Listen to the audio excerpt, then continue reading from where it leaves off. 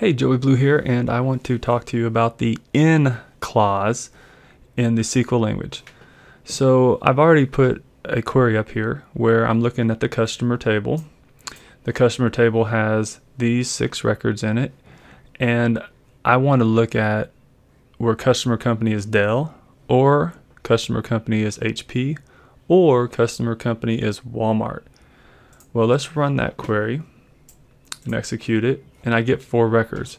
Well, if I didn't want to type out customer company all of these times, I would just use what's called the in clause. And so let's show you how that works.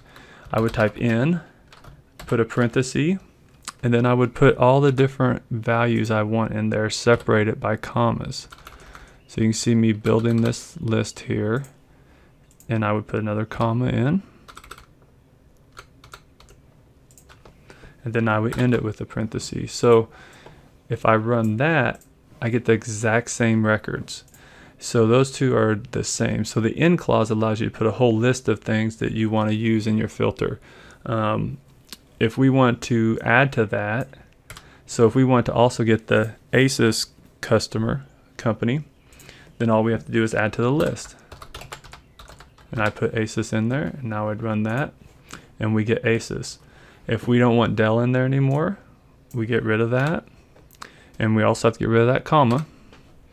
And then I'd run it, and Dell is gone. So that's an introduction to the in clause.